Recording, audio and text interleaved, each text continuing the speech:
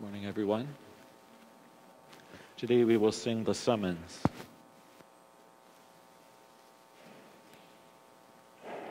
Will you come and follow me if I but call your name?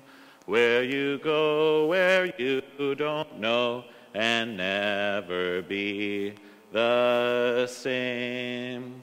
Will you let my love be shown? Will you let my name be known? Will you let my life be grown in you and you in me? Will you leave yourself behind if I but call your name? Will you care for cruel and kind and never be the same? Will you risk the hostile stare? Should your life attract or scare? Will you let me answer prayer in you and you in me? Will you let the blinded see if I but call your name? Will you set the prisoners free and never be the same? Will you kiss the leper clean and do such as this unseen and admit to what I mean in you and you in me? In the name of the Father, and of the Son, and of the Holy Spirit. My brothers and sisters, the Lord be with you. As we gather on this feast of St. John Vianney, patron saint of all priests, we ask his intercession as we pray in a special way for the repose of the souls of Father Anthony McNamara and the special intention for Enda McGowan. Gathering our prayers into one, let us recognize our sinfulness before our God and turn to him for mercy, for he is full of gentleness and compassion. You were sent to heal the contrite of heart. Lord, have mercy. You came to call sinners. Christ, have mercy. You plead for us at God's right hand. Lord, have mercy. May Almighty God have mercy on us, forgive us our sin, and bring us to everlasting life. Let us pray. Almighty and merciful God, who made the priest, St. John Vianney, wonderful in his pastoral zeal, grant, we pray, that through his intercession and example, we may in charity win brothers and sisters for Christ and attain with them eternal glory. Through our Lord Jesus Christ, your Son, who lives and reigns with you in the unity of the Holy Spirit, one God, forever and ever. A reading from the book of the prophet Jeremiah. The word that came to Jeremiah from the Lord. Thus says the Lord, the God of Israel, write in a book all the words that I have spoken to you. For thus says the Lord, your hurt is incurable, your wound is grievous. There is no one to uphold your cause, no medicine for your wound, no healing for you. All your lovers have forgotten you. They care nothing for you. For I have dealt you the blow of an enemy, the punishment of a merciless foe, because your guilt is great, because your sins are so numerous. Why do you cry out over your hurt? Your pain is incurable.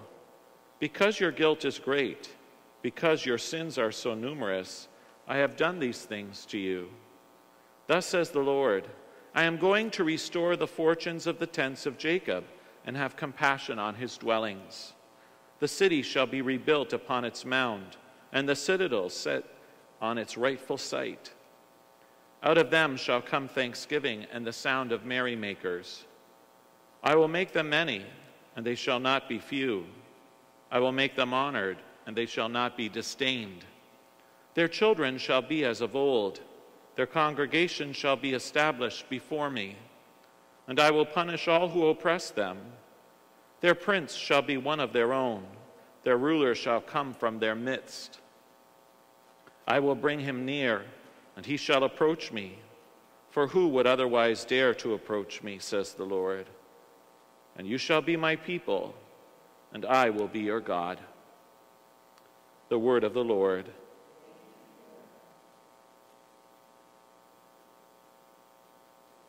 The Lord will build up Zion again and appear in all his glory. The Lord will build up Zion again and appear in all his glory. The nations will fear the name of the Lord, and all the kings of the earth your glory. For the Lord will build up Zion. He will appear in his glory. He will regard the prayer of his destitute and will not despise their prayer.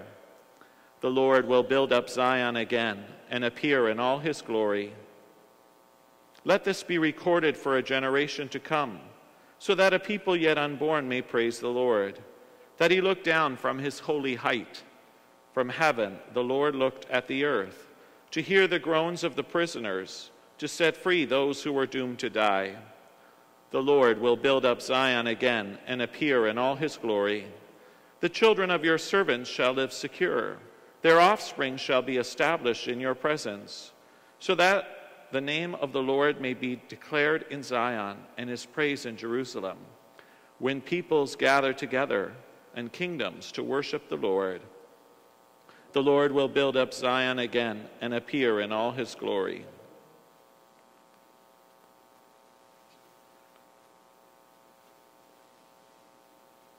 Alleluia, alleluia, alleluia. Alleluia, alleluia, alleluia. The Lord sent me to bring good news to the poor and freedom to prisoners. Alleluia, alleluia, alleluia. My brothers and sisters, the Lord be with you. A reading from the Holy Gospel according to Matthew. Jesus went about all the cities and villages, teaching in their synagogues and proclaiming the good news of the kingdom and curing every disease and every sickness. When Jesus saw the crowds, he had compassion for them because they were harassed and helpless, like a sheep without a shepherd. Then he said to his disciples, "The harvest is plentiful, but the laborers are few. Therefore ask the Lord of the harvest to send out laborers into his harvest." Then Jesus summoned his 12 disciples and gave them authority over unclean spirits to cast them out and to cure every disease and every sickness. The Gospel of the Lord. Praise to you, Lord Jesus Christ. May the words of the Gospel wipe away our sin. Amen. As we celebrate this feast day of St. John Vianney, the patron saint of all priests, this is a man who loved bringing the mercy of God to his people, a man who spent between 12 and 16 hours a day in the confessional. I'll say that again. 12 to 16 hours a day in the confessional. Everyone in the village would come to him to seek the mercy of God. He transformed a village from basically pagans to many saints, so much so that as the bishop tried to move him each time, the petitions happened over and over and over to keep this holy man, who in the seminary was seen as the least intelligent, the one who was unable, wouldn't be good enough. And yet now he's the patron saint of all priests. With God, all things are possible. But John Vianney recognized the need to be drawn to the mercy in the heart of Christ. A man who proclaimed the mercy of God and the penance and repentance of God's children. That's us. Also on this feast day, we should be praying for our priests. Parishioners of St. Joseph, please God, you pray for myself and Father Bill and Father Ed each day. Those who do not belong to our community, please God, you're praying for your own parish priest. How many times a priest says, well, pray for me. Oh, you're the Holy One, Father. I pray that that's true, but I still need prayer. We all need prayer. You have a responsibility to pray for your priests, just as your priest has a responsibility to pray for you. So as we turn to this humble disciple of Christ, a man who loved God so much, may we be inspired by his faithful witness, and may it help us to lead our vocational call to the full. St. John Vianney, pray for us. Let us pray. Together let us join in offering our prayers to our Heavenly Father. Our response is, Lord, hear our prayer. Let us pray for the Church and all its leaders, May the Holy Spirit renew us each day to keep our eyes fixed on him, we pray. Let us pray for our elected and appointed leaders. May God give them eyes to see those who are in need and hearts to serve them first, we pray. Let us pray for all who are sick. May the Lord bring them healing, comfort, and strength, we pray. Let us pray for our faith community of St. Joseph. May God make us witnesses to his transformative love, we pray. Let us pray for an end to the spread of the coronavirus, for all those affected by the virus, that they may be healed by Jesus, the divine physician, for researchers to find a vaccine, for all frontline workers and all those who care for the sick, that God may protect them, and for all those who have died as a result, and for the families left behind, that God may be their comfort and peace, we pray. Let us pray for an increase in vocations to the priesthood, religious life, and the diaconate, especially in our great diocese, we pray. And let us pray for all who will die this day. We also pray in a special way for one of our former priests, Father Anthony, the Carmelite, and for all who have died. May the Lord bring them swiftly home to him, we pray. And for all the intentions we hold within the silence of our hearts.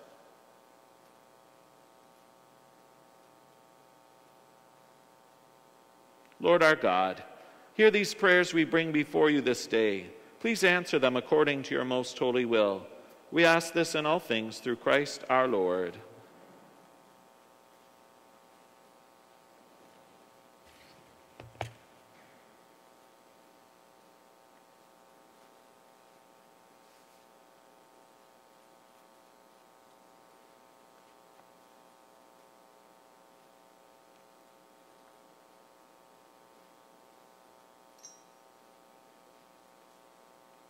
Blessed are you, Lord God of all creation, for through your goodness we have received this bread which we offer you, fruit of the earth and work of human hands. It will become for us the bread of life. By the mingling of this water and wine, we come to share in the divinity of Christ, who humbled himself to share in our humanity. Blessed are you, Lord God of all creation, for through your goodness we have received this wine which we offer you, fruit of the vine and work of human hands. It will become for us our spiritual drink. With humble spirit and contrite heart, may we be accepted by you, O Lord. May our sacrifice in your sight this day be pleasing to you, Lord God. Wash me, O Lord, of my iniquity. Cleanse me of my many sins.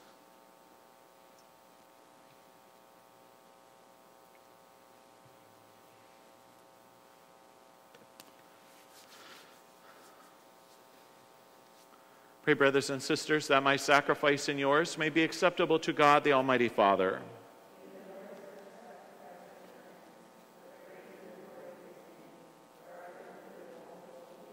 Amen. Receive, O Lord, we pray, the offerings placed on your sacred altar in commemoration of St. John Vianney, so that as you brought him glory, you may, through these sacred mysteries, grant to us your pardon. Through Christ our Lord. My brothers and sisters, the Lord be with you. Lift up your hearts. Let us give thanks to the Lord our God. It is truly right and just, our duty and our salvation, always and everywhere to give you thanks, Lord, Holy Father, Almighty and eternal God, through Christ our Lord. For in the marvelous confession of your saints, you make your church fruitful with strength ever new, and offer us your signs of your love, and that your saving mysteries may be fulfilled. Their great example lends us courage. Their fervent prayers sustain us in all that we do. And so, Lord, with all the angels and saints, we too give you thanks. As an exaltation we acclaim. Holy, holy, holy Lord, God of hosts, heaven and earth are full of your glory. Hosanna in the highest. Blessed is he who comes in the name of the Lord. Hosanna in the highest. You are indeed holy, O Lord, the font of all holiness. Make holy, therefore, these gifts, we pray, by sending down your Spirit upon them like the dewfall, so that they may become for us the body and blood of our Lord Jesus Christ. At the time he was betrayed and entered willingly into his passion, he took bread, and giving you thanks, he broke it and gave it to his disciples, saying, "Take this, all of you, and eat of it, for this is my body, which will be given up for you." my Lord and my God.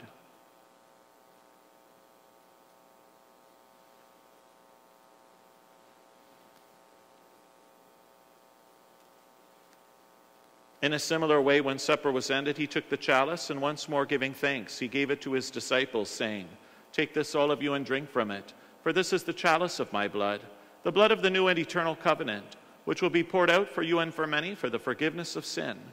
Do this in memory of me." My Jesus, mercy.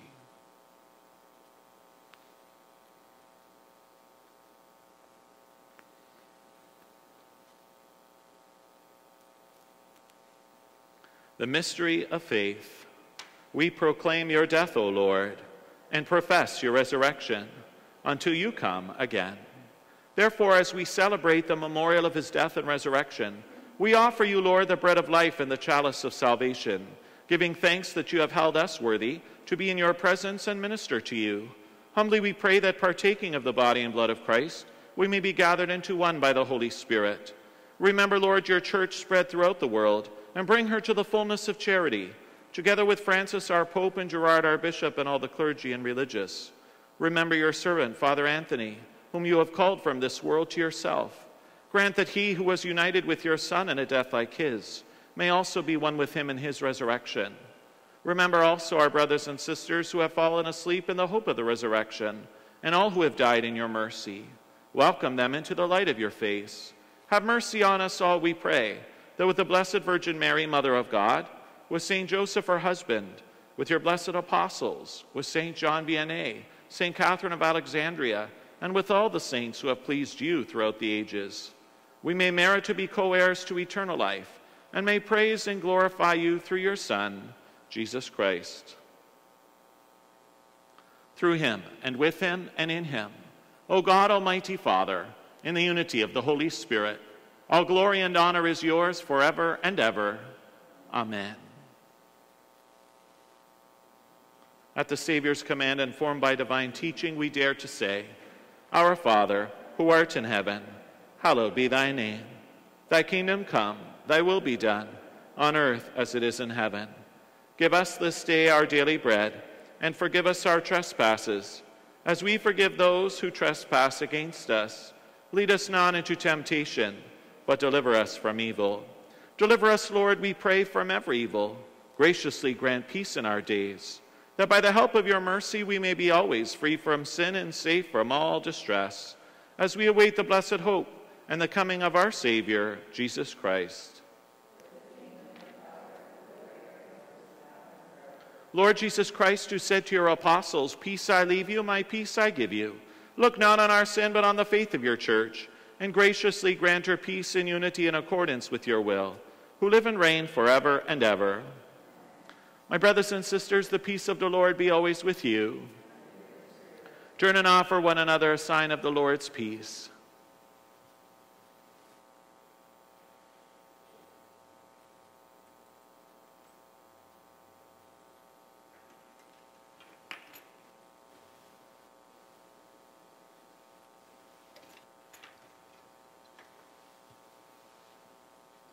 Lamb of God, you take away the sins of the world.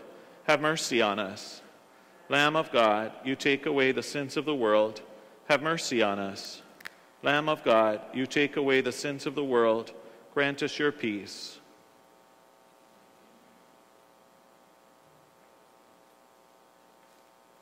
Lord Jesus Christ, Son of the living God, who by the will of the Father and work of the Holy Spirit, through your death gave life to the world, free us by this your most holy body and blood from all our sins and from all that is evil.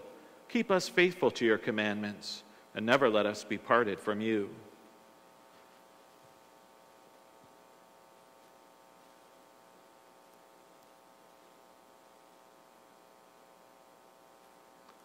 Behold the Lamb of God. Behold him who takes away the sins of the world. Blessed are those called to the supper of the Lamb. Lord, I am not worthy that you should enter under my roof, but only say the word, and my soul shall be healed. May the body of Christ bring us all to everlasting life. Amen.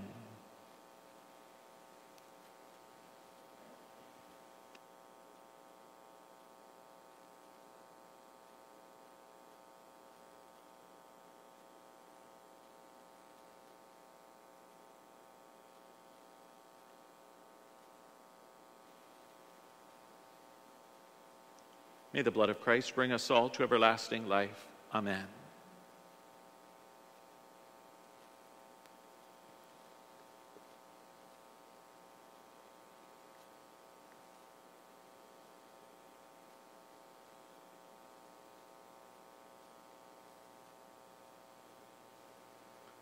For those at home who will be receiving Jesus in a spiritual communion, I invite you to pray. My Jesus, I believe that you are present in the most holy sacrament. I love you above all things, and I desire to receive you into my soul. Since I cannot at this moment receive you sacramentally, come at least spiritually into my heart. I embrace you as if you were already there, and unite myself wholly to you. Never permit me to be separated from you. Amen.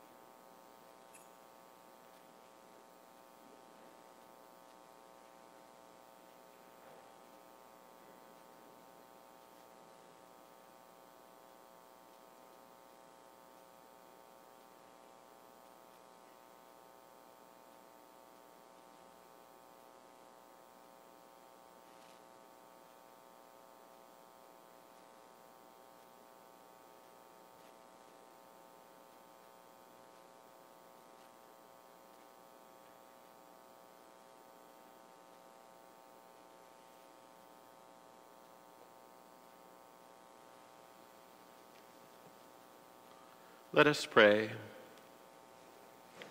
May partaking at the heavenly table, Almighty God, confirm and increase strength from on high, and all who celebrate the feast day of St. John Vianney, that we may persevere in integrity, the gift of faith, and walk in the path of salvation you trace for us. Through Christ our Lord. Let us turn to our Blessed Mother as we pray.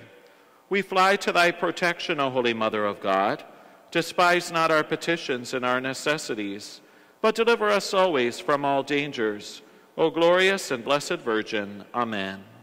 Saint Michael the Archangel, defend us in the day of battle. Be our protection against the wickedness and snares of the devil. May God rebuke him, we humbly pray. And do thou, O Prince of the heavenly host, by the power of God, cast into hell Satan and all the evil spirits who prowl through the world, seeking the ruin of souls. Amen. My brothers and sisters, the Lord be with you. May Almighty God bless you, the Father, and the Son, and the Holy Spirit. The Mass is ended. Let us go forth in the peace and love of Jesus Christ.